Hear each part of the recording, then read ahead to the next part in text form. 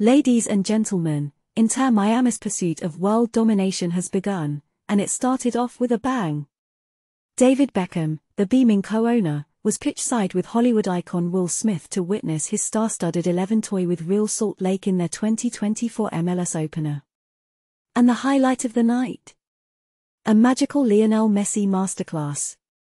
The Argentine genius played like a man possessed, leaving his personal bodyguards short of breath as he tracked and chased Messi's every move.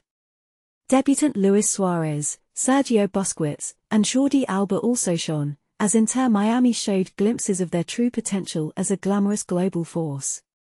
But this pursuit of greatness is not new. According to assistant boss Javier Morales, Beckham's vision for Inter Miami was always to make it as big as Manchester United and Real Madrid. He wanted Inter Miami to be a top team, not just in the United States, but in the world. And with the support of fans in Hong Kong, Tokyo, and Saudi Arabia, it seems that this vision is being shared. Messi's arrival has only amplified this vision.